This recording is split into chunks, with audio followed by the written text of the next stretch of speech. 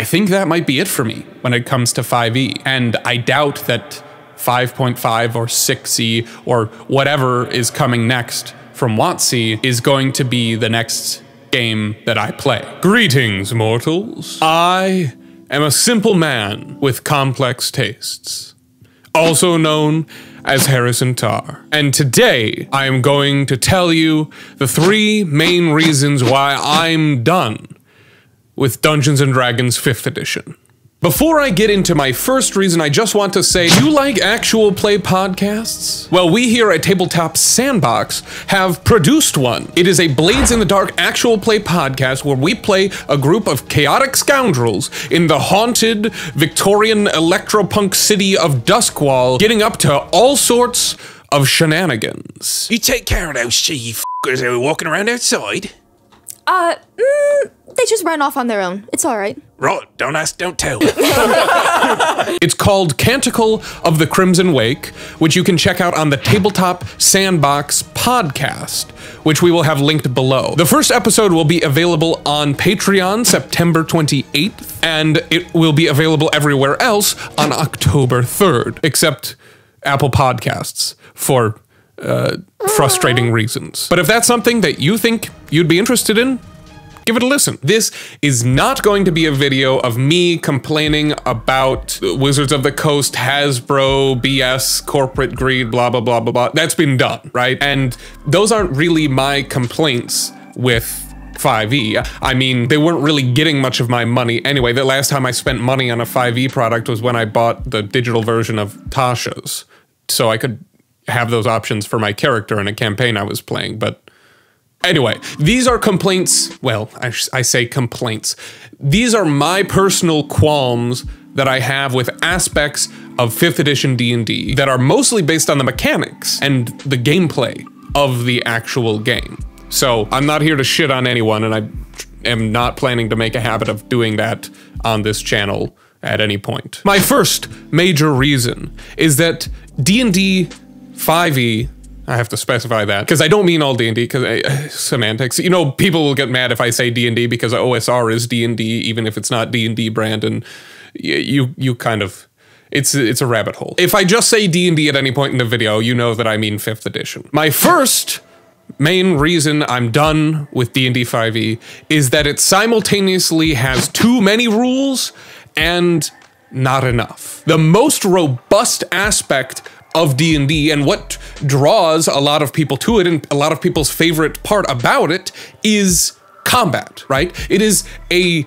tactical single player, not single player, but single character war game. Basically, that is what the most robust mechanics of the game are in relation to, and that is one of the most fun aspects of this game that is at least tied intrinsically to the rules of the game itself. And it does that, granted, very gamified combat very well. However, 5e also tries to do a whole lot of other things. It tries to be survival simulation, and also, I mean, have social encounters, and then there's dungeon delving and wilderness exploration. All of those, except combat, in my opinion, have very underwhelming / underdeveloped rule sets.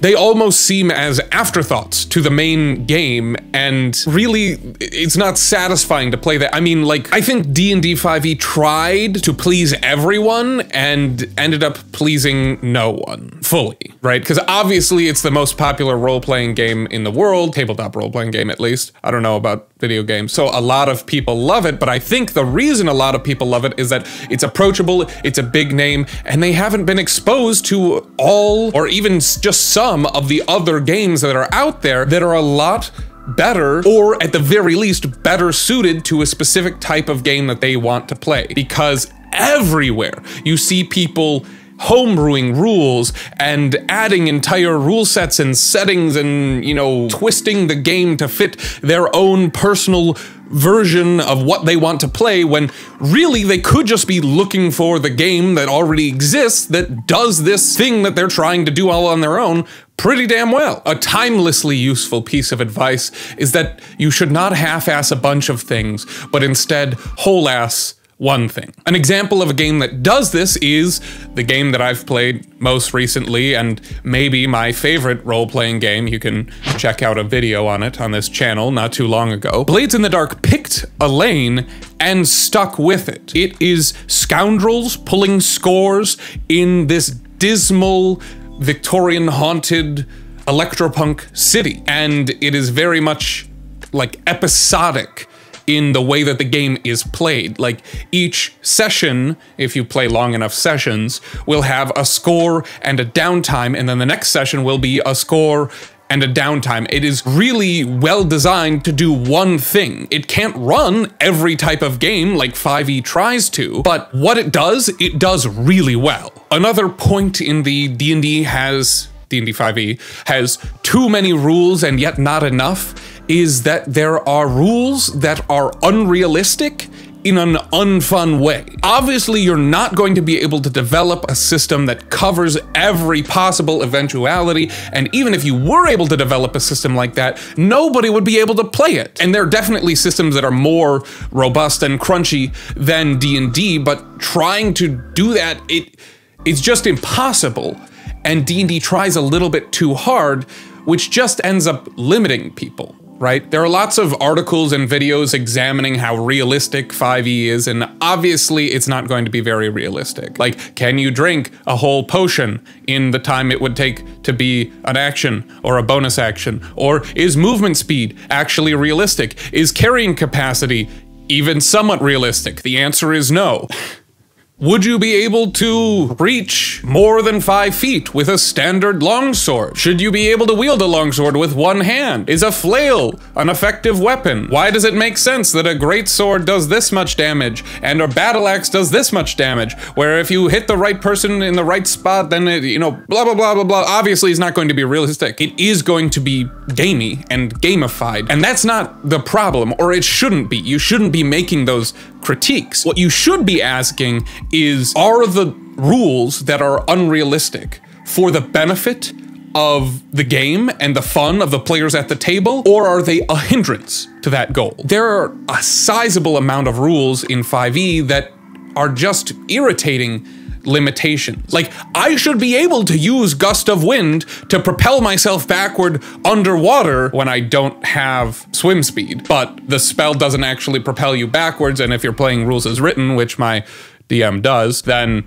that's not an option. But that's cool, right? I don't know. That's not a perfect example. That's just the one that popped into my head from my personal experience. But I find that D&D 5e is much more tabletop than it is role-playing game. There are so many more rules for the tabletop grid-based combat than there are for anything having to do with role-playing, right? The only real role-playing rules, at least the ones that everybody standardly uses, are just skills, just persuasion and deception and intimidation. Your charisma stat should not be the only thing that determines how good you are at social encounters in a role-playing game. Maybe that's just my personal take, but that's one of the things that I feel like is just desperately underdeveloped in this game, and I'm not a huge fan of that. If we're just hand-waving or just resolving some of the most complex and interesting parts of the game with a single roll, that's not really that fun to me. The fun doesn't come from the game, at the very least. The mechanics don't encourage it or reinforce it or enable it. The fun you have is in spite of the underdeveloped mechanics. And then there are too many rules, and that there is this robust combat system, but it takes forever and it's boring, and everybody is trying to fix it with their homebrews, right? If everybody, well, not everybody, but if there are as many people on the internet trying to offer fixes for your combat, then maybe it's not actually that good, or at least not that fun. And really, what's the difference? Oi! Shut up, I'm recording! Shh.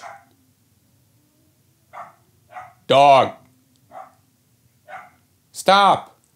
Reason number 2 that I'm done with 5e is that the rules don't incentivize valued playstyles. This is kind of tied into my first point. In fact, all 3 of these are fairly interconnected. The goals that the rules of D&D drive you to are kill monsters, get loot, level up. And that is about it. That is almost never what your average 5e game looks like. We focus on 5e as heroic fantasy, slaying villains, destroying swaths of monsters, doing role-playing, becoming heroes, developing relationships with NPCs. These are things that are common in 5e games, but are not at all incentivized by the mechanics. Another thing where the fun that you have playing this game is in spite of the rules, not because of them. And then there are more specific examples of why I don't like the playstyles that this game incentivizes, like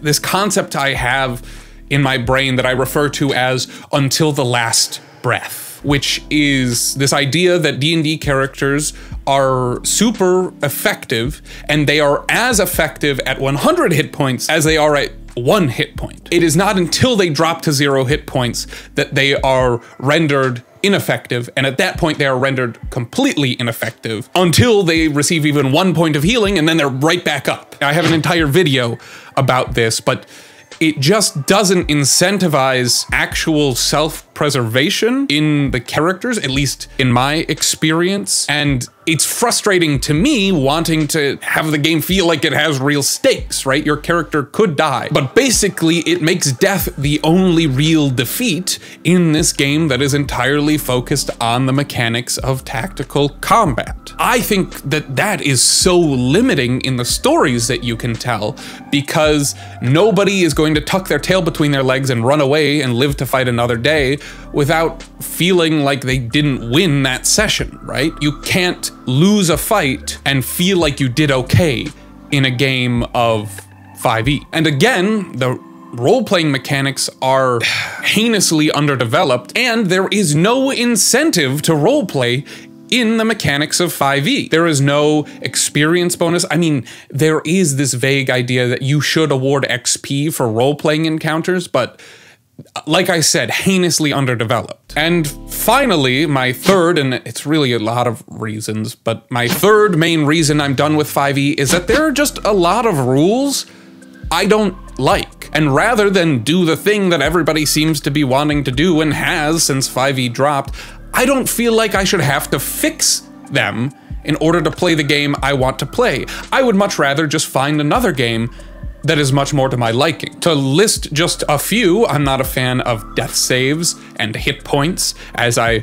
mentioned before and in my other video. I'm not a fan of the fact that when you fail in D&D 5e, it is non-progressive. It doesn't move the story forward. And this is part of the reason that combat is such a slog, is that if you miss an attack or if you fail a saving throw, you just don't do it. You suffer the consequence, or you don't do anything cool. And then I'm thinking of effects like paralysis or stun, where then if you failed that saving throw, then on your turn, you just don't get to do anything at all. And failures don't do anything, and this is even not in combat. Failures don't do anything to progress the story forward, which they really should. This one I might get some flack for, but I'm familiar with it, and I do like D20s, but the D20 system really doesn't do all that much for me. Like, the only reason I like the D20 system is that it's easy to kind of have that scale of 1 to 20 in your head, though especially in 5e, it's not actually a scale of 1 to 20, it's usually a scale of 10 to 30 because you're factoring in modifiers, and like who rolls for a DC 3 or even a DC 5 or 7 for that matter? Like if something's a DC 8, by the time you're level 3, why do you even bother rolling for that, right? Because it just feels so cheap when you fail, and it's like, well, I shouldn't have failed that, I just rolled like shit. I don't know. I've realized that I'm not that big of a fan of the D20 system, at least the way it's utilized in 5e, though I do like natural 20s and nat 1s. This one I'll probably get even more flack for because this isn't specific to 5e, it's specific to all things D&D and all things D&D adjacent. I'm personally not a huge fan of the 6 core attributes. And more specific to 5e, I'm not a huge fan of the skills. I don't think they cover everything well enough, and I don't think that it's one of those things where it's too many rules and not enough. And the skills are not enough and also too much because they try to encompass everything, but they encompass everything badly and there should be overlap. I don't know. I'm just much more of a fan of the Blades in the Dark actions and attributes system, more so than I am of these 6 core stats. I also don't like kind of the boxes that they have to put people in, right? Like if you want a character that's good at martial combat, they have to have a high strength score or a high dex score. And then that means that this character has to be big and strong or has to be really coordinated and live to be good at these things, which then means that they have to be stupid, right? Or unwise, or have a poor constitution because you end up dumping a stat, right? And you could have a character concept that just isn't supported as a viable build in 5e. And kind of along these same lines, and I'm leaning a lot towards Blades in the Dark, obviously, it's the kick that I've been on. I'm not a huge fan of classes because of the way that they give you what you can do, and nobody else can do that. Nobody else can attempt the things that your class can do. Those are specific to you abilities. And I favor highly over classes playbooks that don't limit what you can do and tell you what you can do. They just give you extra cool stuff that make you cooler than everybody else who can attempt the same things that you can do. Like, I think if you have magic in your world, everybody should be able to attempt magic. It's not fun to not allow people to try magic, right? Everybody can cast a ritual, or should be able to. And everybody can wield a magic wand because it's the wand that's magic, not the person. You know, you get what I'm saying. This is also just a personal take, and I do get, like, rare magic users. I appreciate that, but I don't know, it's just another nitpick. So like I said, these are my qualms with D&D 5e, but in contradiction to how it may appear, I actually really like 5e, and I've played it a lot, and I've enjoyed almost all of my time playing it for many, many years. But at this point, I feel like I have developed my taste for tabletop role-playing games enough to know that 5e just isn't the one for me. If you're struggling to have fun, right? You're trying to make yourself have fun and it's only happening some of the time, then it is time to get out of that relationship. And that doesn't just apply to tabletop role-playing games. You can take that one to the bank. That's from personal experience. But that's the reason why I am really done with 5e. Not totally done. I will continue playing in the game of 5e that has been going for years that I'm a part of. But once that campaign is done, I think that might be it for me when it comes to 5e. And I doubt that 5.5 or 6e or whatever is coming next from WotC is going to be the next game that I play. Well, I hope this hasn't been too complainy, but it is the internet. I have to have hot takes to get reactions, and so comment your hot takes, whether they agree or disagree with me, in the comments below. Like or dislike the video if you liked or disliked the video. And now you must excuse me. I'm off to buy a nuclear-powered car that can turn into a jet with laser-guided heat-seeking missiles. Good night, mortals.